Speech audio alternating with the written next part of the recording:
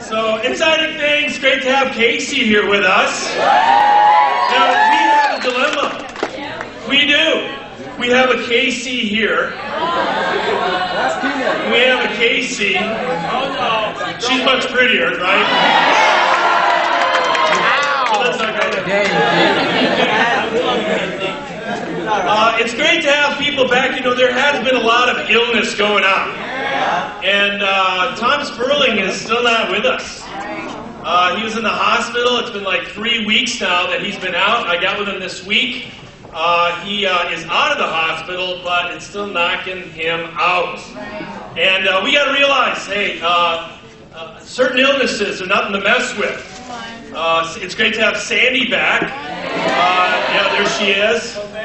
She's back for Women's Day, and it was awesome to hear her speak. Helen said what a great job you did preaching, and it's encouraging. It was all God, yes, it was all God. And then, of course, Brora's back, too. So, you know, we have these illnesses in life. And we're going to talk about spiritual healing today. All right? But healing in general is a challenge. And it depends how bad you're hurt is how much healing it takes, right? Now, if you haven't noticed, I'm getting a little older. I know. But so are you. How are you? Not yet. Yeah. And, you know, when you get older, there's things that hurt that you didn't know you had. Oh, what's that? What's that thing? And I believe God does that to keep us humble. Needing each other and going to get help. Go to the doctor. Now, guys don't like going to the doctor. I don't know why that is. But you gotta go. And as you get older, you realize you gotta go more and more. And God uses this stuff to keep us humble. And it's very, very challenging. But it's the same for us spiritually. We gotta go to the great physician. We gotta go to Jesus and keep getting our healing from Him in every way. Now, if you look in the world, it's not far to see that a lot of people need spiritual healing. There's a lot of pain and suffering going on. There's depression, there's fear, there's guilt, there's anger, there's bitterness, there's a hardening of heart. Can you relate? And it's all around us, and people need to be healed. And that means we need to become the doctor. We need to heal the people. Amen? You got to walk with Jesus, you got to do what He did. Now, in the world, there's a sense of hopelessness that comes from that. Despair. And people begin to withdraw. And they begin to harden their heart and give into all sorts of things. They escape into drugs and drinking and all sorts of bad stuff. But I believe that we're always in a state of healing. Just as your body is healing all the time, and a lot of times we don't even know it. There's these white blood things going on in your body, attacking things that we're oblivious to. And if you get a cut on the arm, it just heals. You don't have to think about it. First of all, you feel that. But the deeper the wound, the more the energy it takes to heal. Right? You see that? See where I'm going with this? Is that good? Come on, bro. So we need constant healing spiritually also. Why? Because we sin every day. And a lot of times we don't even realize it when we're in sin. That's where we need discipling, right?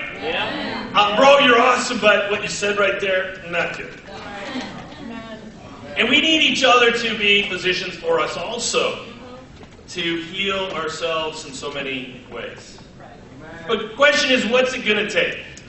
Are you going to be like the guy that kind of avoids going to the doctor? Are you going to be that person who is humble and goes after the healing that we need? Now, most of you know that Barb and I went to school in Malaysia. All right?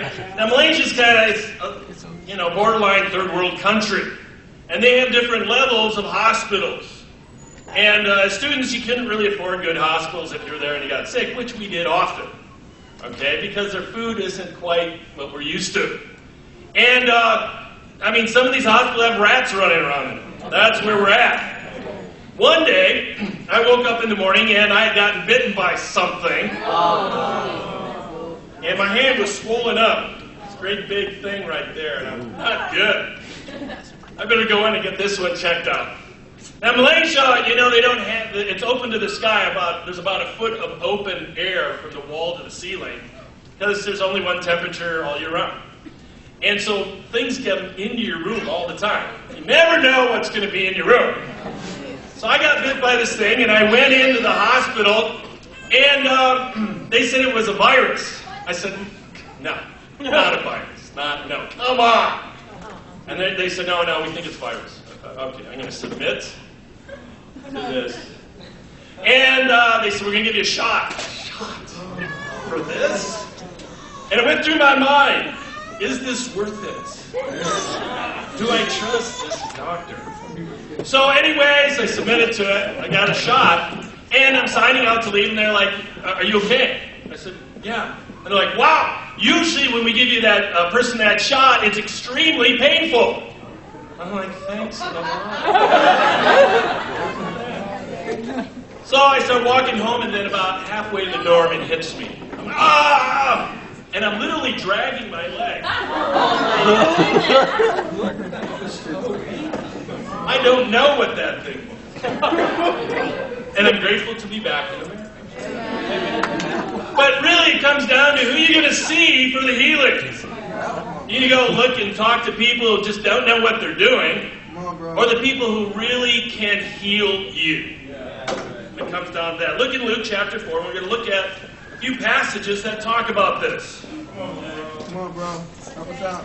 Now, hopefully you can relate with this because I believe we all need healing. Luke chapter 4, starting verse 16.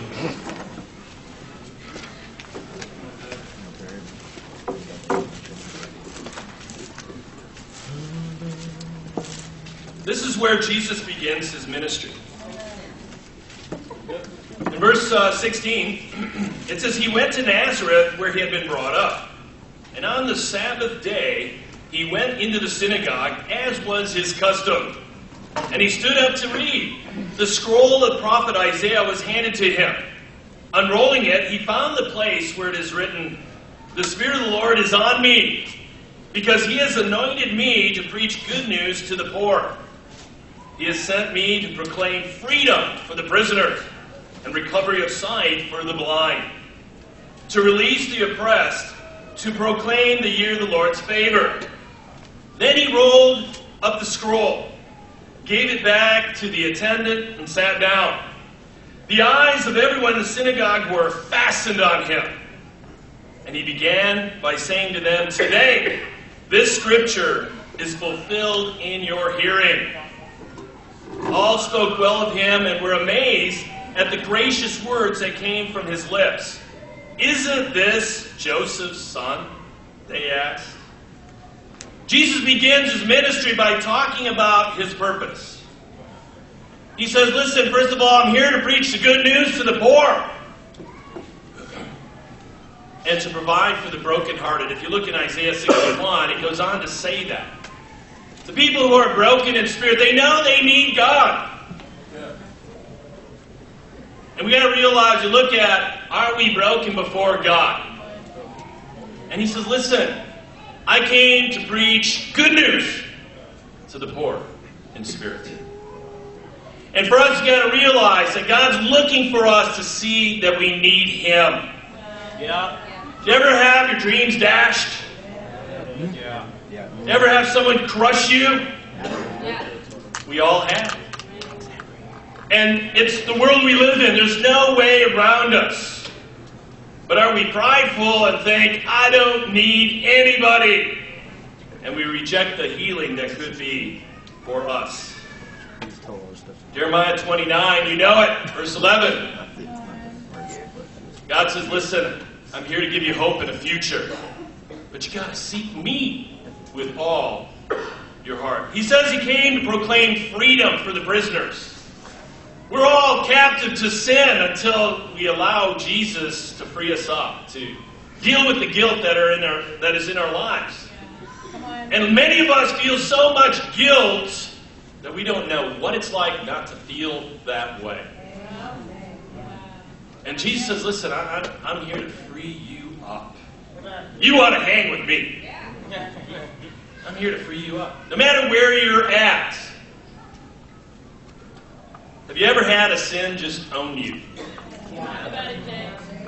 Just control your life. Now, we get baptized, we deal with a lot of sin, but then those things tend to creep back into our lives.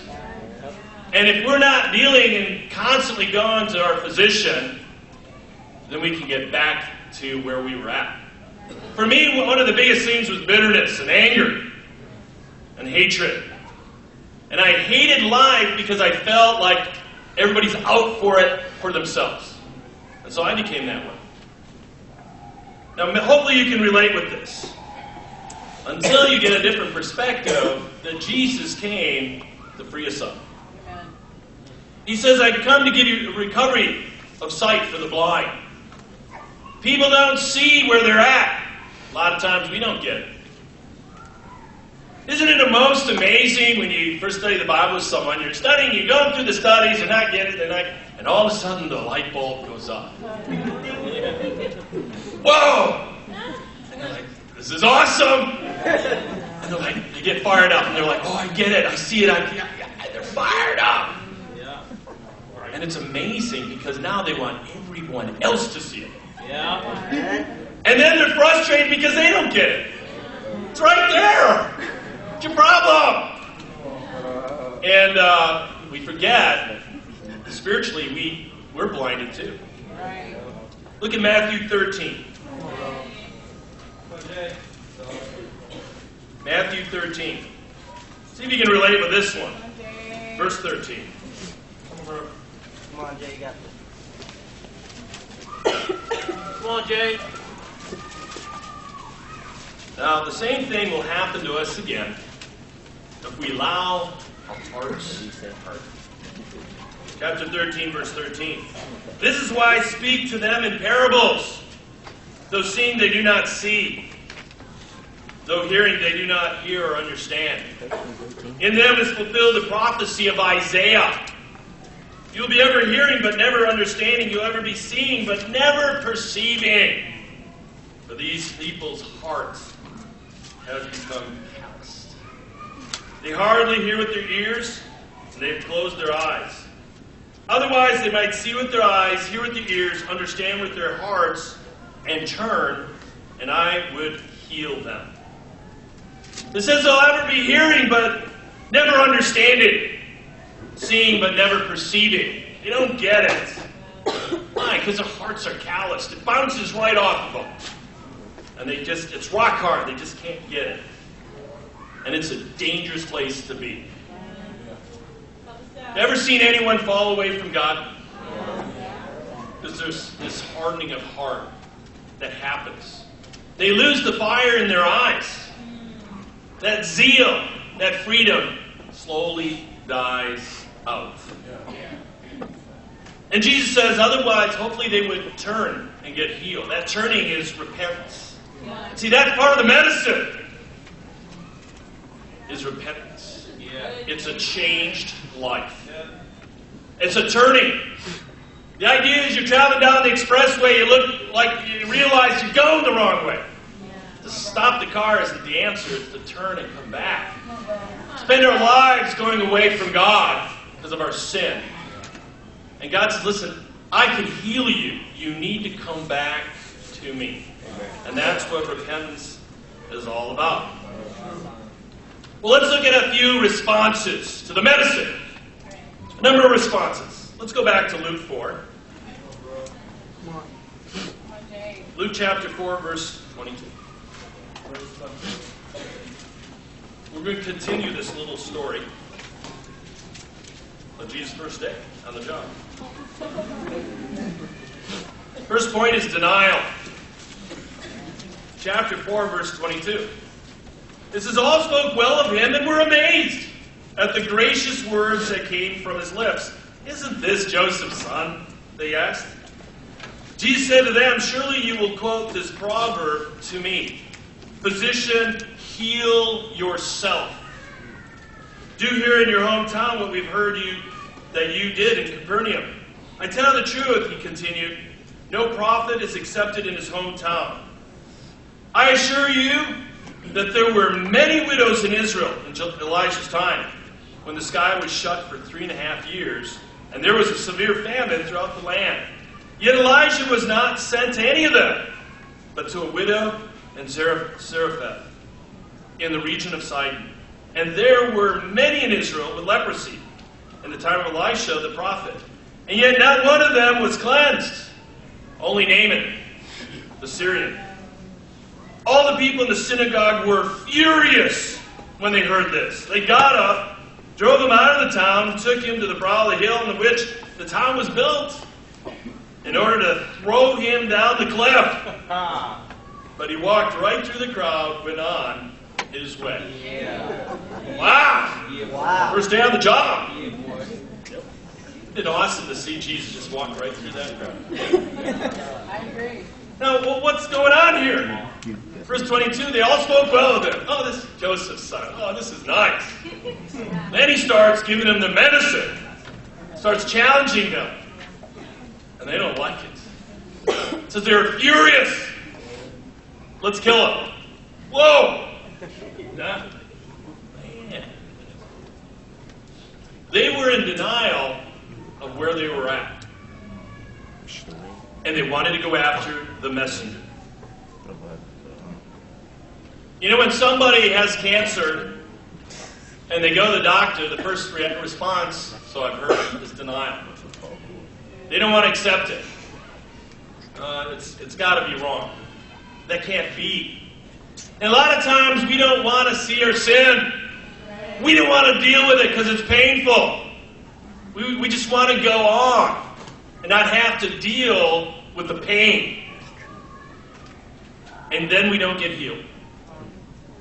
We're in denial. You try to help people and they get ticked off at you. Have you ever had that? Yeah. You're in a discipling time and you bring something up and it's bam, defense. Bam. You're like, whoa! You bring a shield to your D times.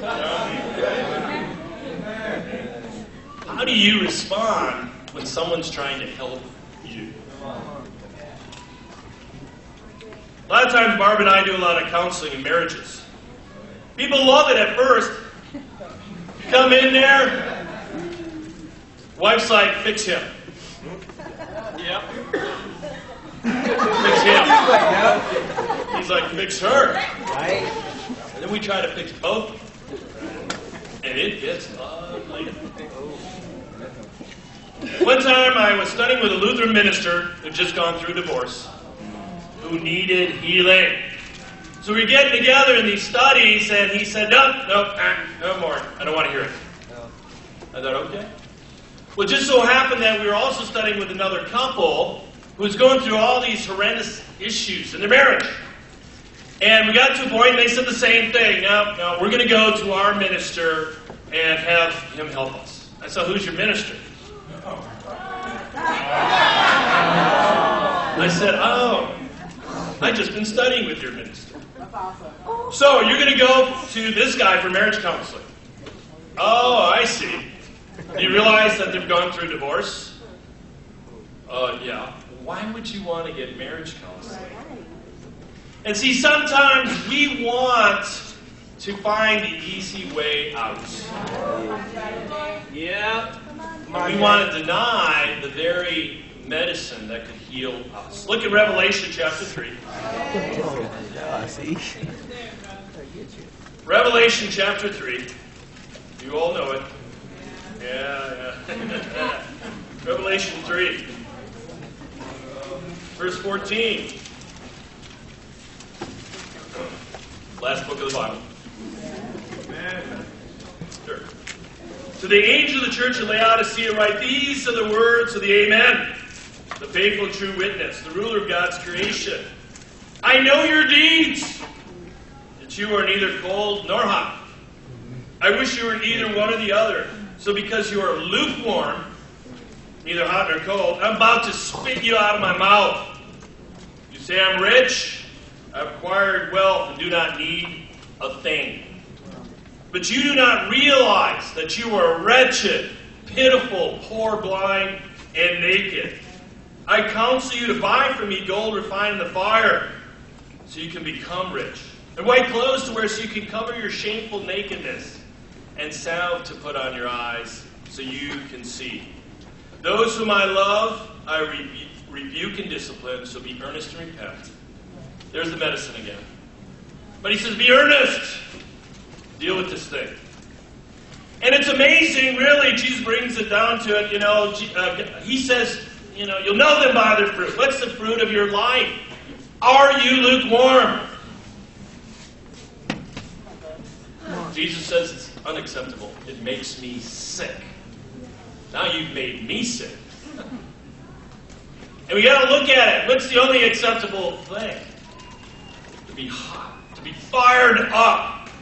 And the challenging thing is we can look at other people and compare ourselves to think we're okay. And we can compare ourselves to the world, or we can compare ourselves to Jesus. And the challenge for us is to say, listen, I need help. We need healing all the time. Otherwise, we venture into that lukewarm area and we suffer for it. And so does everybody else that you didn't reach out to, that I didn't reach out to. He says, you don't realize where you're at. You're wretched, pitiful, poor, blind, and naked. You look at that and say, wow, that's pretty amazing. But see, when we see things from the world's eyes, we can look good. But from Jesus' eyes, we need healing in our hearts so we can see. The acid test is the fruit. We play the game, and hopefully we hope that the problems go away. You get somebody who goes to the doctor, and they say you have urine in your blood. Let's say that happens. Yeah, blood in your urine.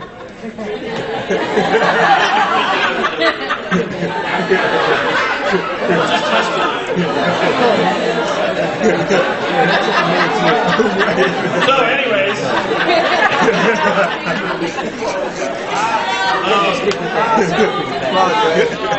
So, you can do one of two things.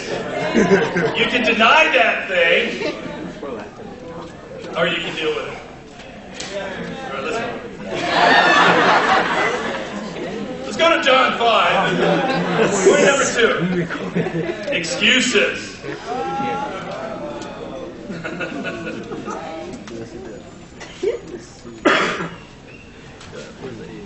It's going to get hot now. John chapter 5, verse 1. Come on, Dad.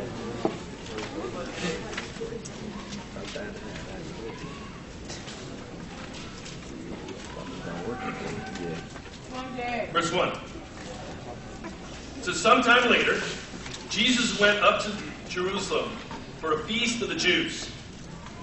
Now there is in Jerusalem, near the sheep gate, a pool, which in Aramaic is called the Sedah, and which is surrounded by 5 covered colonnades. Here a great number of disabled people used to lie, the blind, the lame, the paralyzed. One who was there had been an invalid for 38 years. When Jesus saw him lying there and learned that he had been in this condition for a long time, he asked him, "Do you want to get well?" "Sir," the invalid replied, "I have no one to help me into the pool when the water stirred. While I'm trying to get in, someone else goes down ahead of me."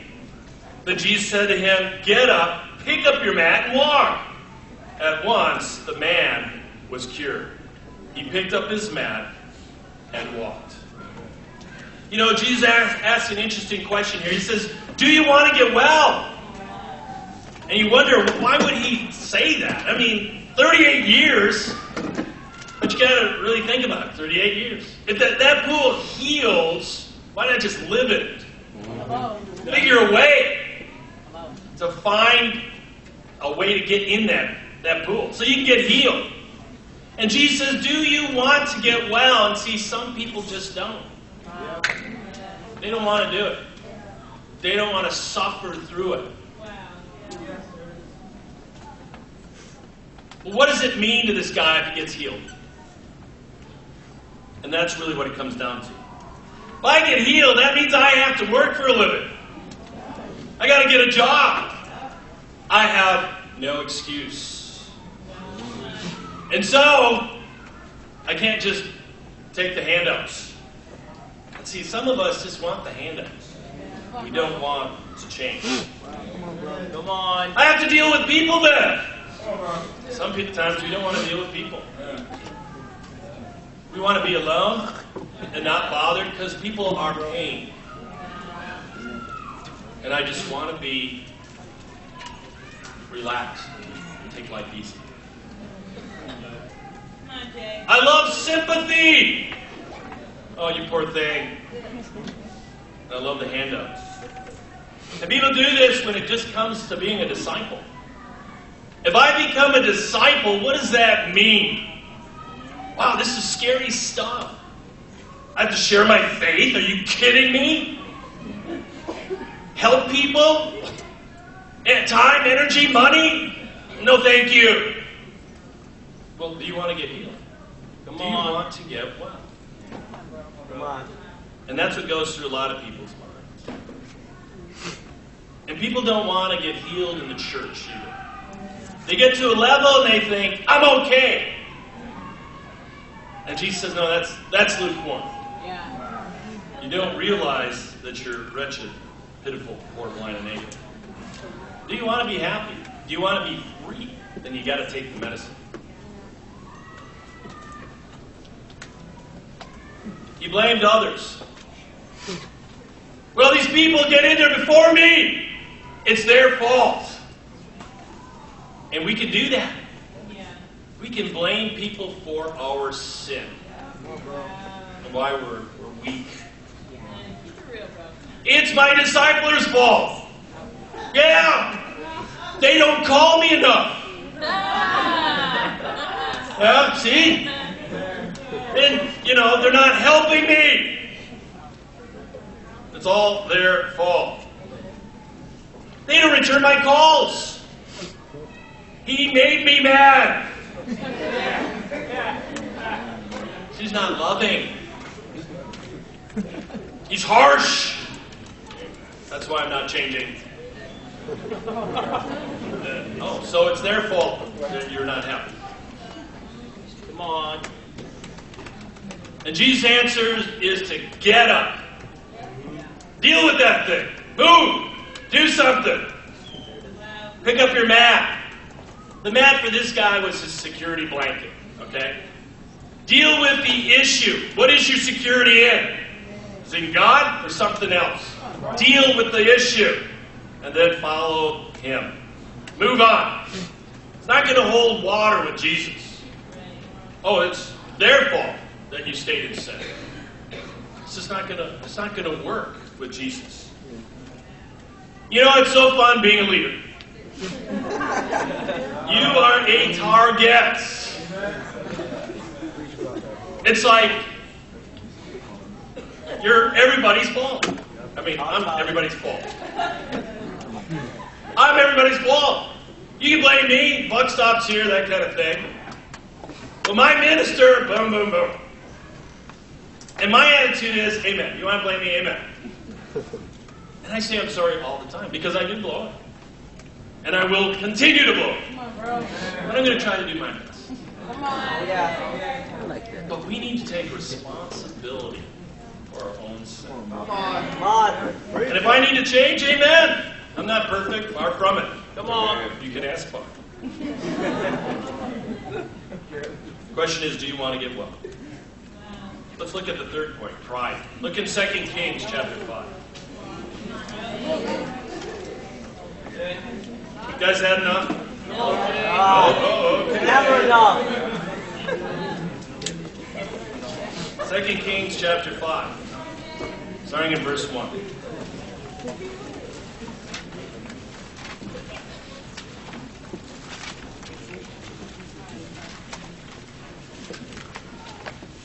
Second Kings, right after First Kings.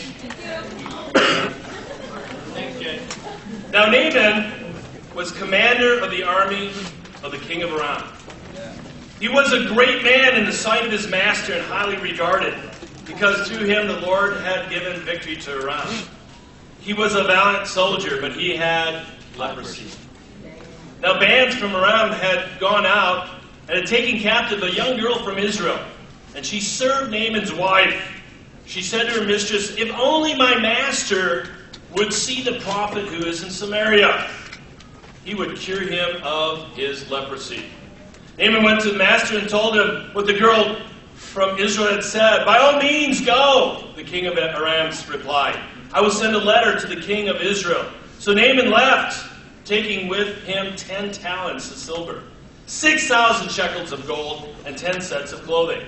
The letter that he took to the king of Israel read, "With this letter, I'm sending my servant Naaman to you, so that you may cure him of his leprosy."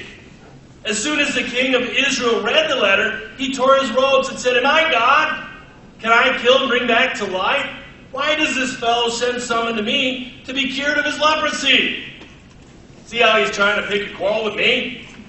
When Elisha, the man of God, heard that the king of Israel had torn his robes, he sent him this message: "Why have you torn your robes? Have the man come to me, and he will know that there is a prophet in Israel." So Naaman went with his horses and chariots and stopped at the door of Elisha's house. Elisha sent a messenger to say to him, "Go wash yourself 7 times in the Jordan, and your flesh will be restored, and you will be cleansed."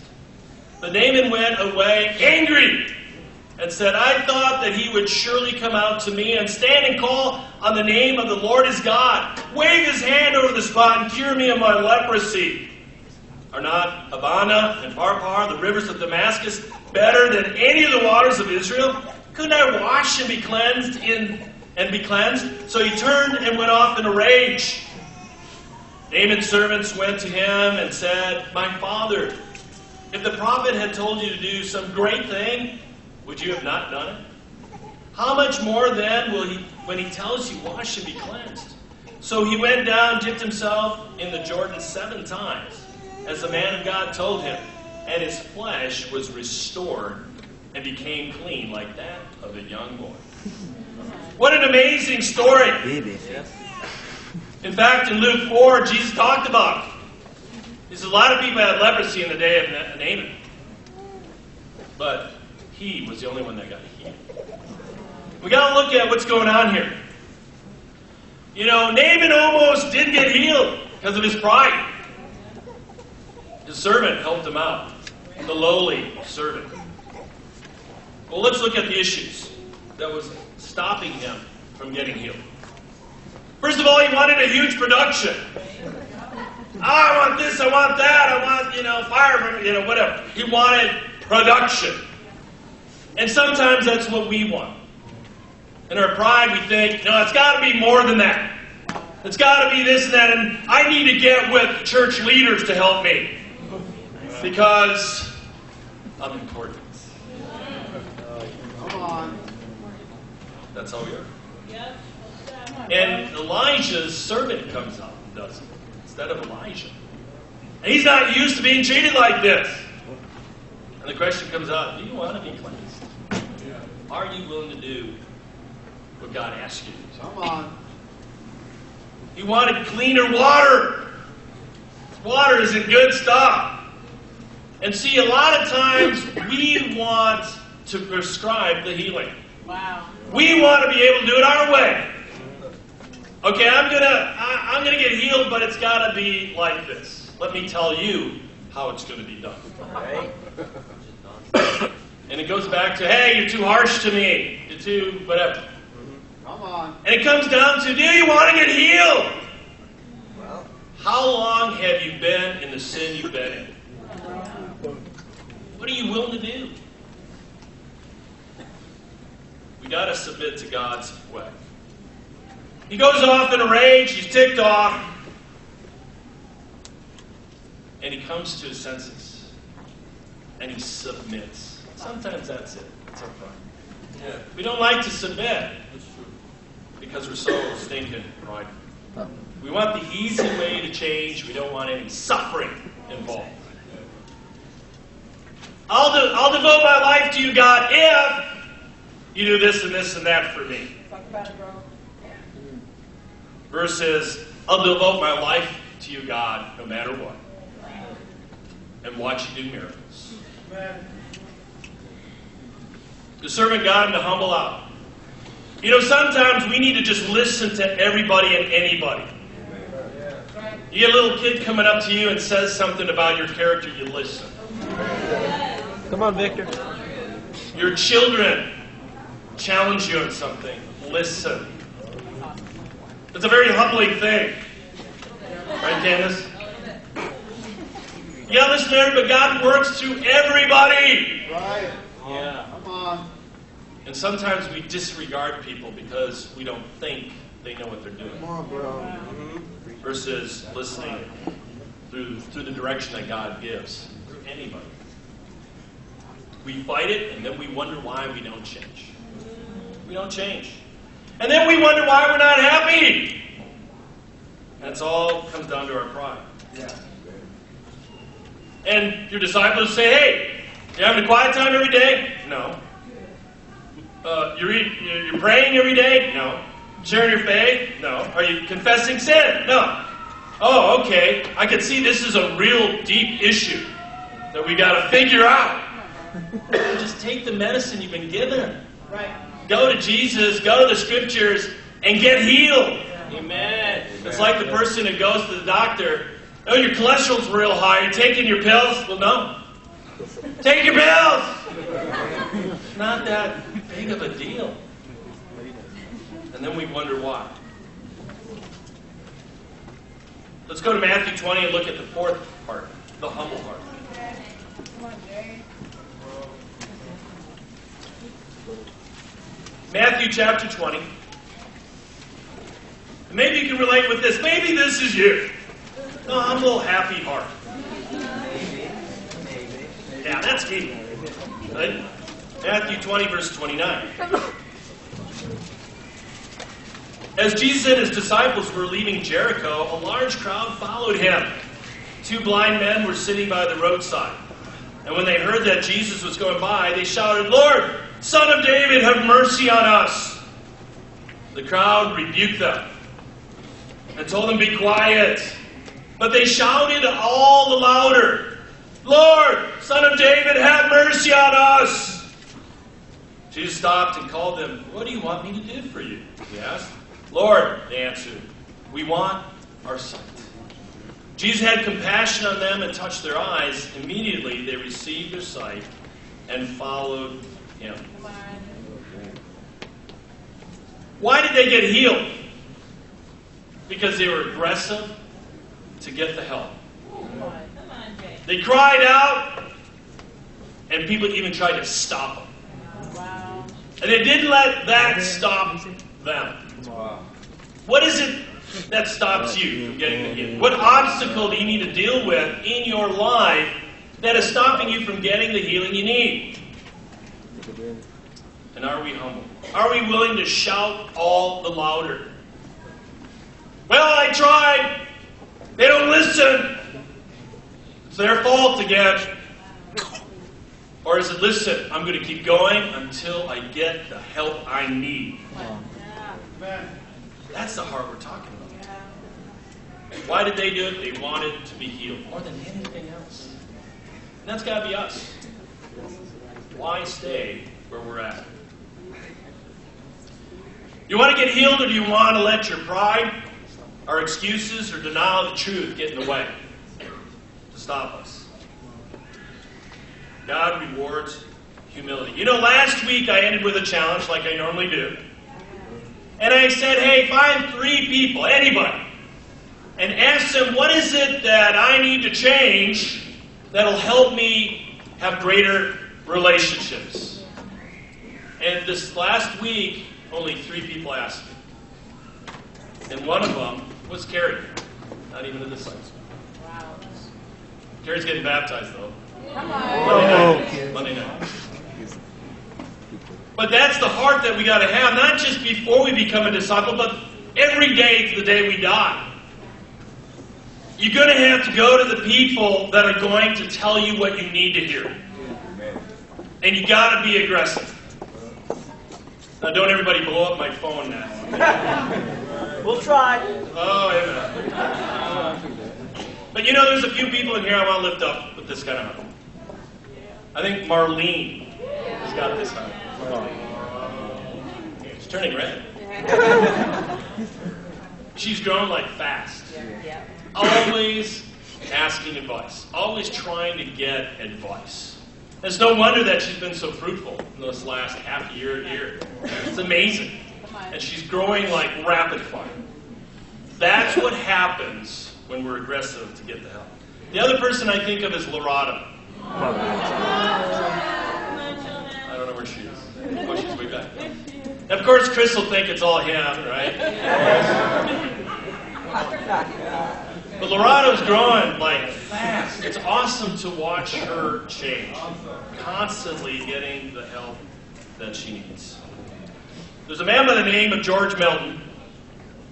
And what he said, a quote that he had is, "Of one thing I am certain, the body is not the measure of healing. Peace is the measure of healing." And that stands true for physical or spiritual. We're going to close out one last passage, Hebrews chapter 6.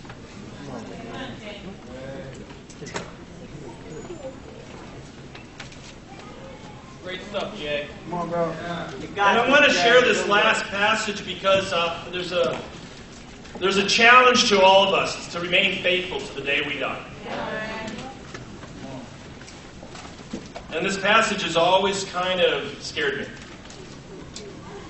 Hebrews chapter 6, verse 1. This is, "Therefore, let us leave the elementary teachings about Christ and go on to maturity, not laying again the foundation of repentance," there's that word, guys, "from acts that lead to death, and of faith in God." Instructions about baptism, the laying on of hands, the resurrection of the dead, and eternal judgment. And God permitting, we will do so. It is impossible for those who have once been enlightened, who have tasted the heavenly gift, who have shared in the Holy Spirit, who have tasted the goodness of the Word of God, and the powers of the coming age, if they fall away, to be brought back to repentance. Because to their loss, they are crucifying the Son of God all over again, and subjecting Him to public disgrace. You know, this passage says, listen, it's a time to move on. Quit staying like an infant. Start maturing. Grow up. Don't stay where you're at. Don't stay in that sin that keeps you from growing. And it may be one of these things where it's not some major sin. It might be what in our minds is minor that erodes at our hearts and stops us. And eventually what happens is you fall away because there's a slow choking and death. And he says here, listen, let's not lay again the teachings of repentance and baptism and all these things. These are basic things. You know you should repent. You know you should have greater faith. Let's move on. He says, because eventually you're going to fall away. In verse 7, he says, land that drinks in the rain, often falling on it, that produces a crop useful to those for whom it is farmed, receives the blessing of God. But land that produces thorns and thistles is worthless. It is in danger of being cursed, and in the end, it will be burned. Wow. Question is, what kind of crop are you producing? What's the fruit of your life? Are you drinking in that life-giving rain that's causing you to grow and mature and bear fruit? Or are you producing thistles that are going to be burned? What he's saying here is now we need to be the healers. We need to produce fruit, and there's a lot of work to do, guys. This is why we're doing the special contribution. The monies that we use helps provide people to help, to train, to teach all over the world. And there's a lot of needs. And you guys know this. Don't stay where you're at. Mature, grow. We got to raise up a lot of leaders. We're growing fast. And I need people to engage in this so that we can handle the growth. Otherwise, people will fall away. That's just the way it is. We got to be diligent to grow. We got to be diligent to take the medicine. So now I'm going to leave you with a challenge. Do you love that? Yeah. Yeah. Okay, here's your challenge. Be aggressive to get healed. Attack that one area that you've lived in. Do what you got to do. Grab a hold of someone and say, "Help me!" And you cry out and get the change, the repentance that needs to happen. And others will be healed, and God will get the glory. Amen.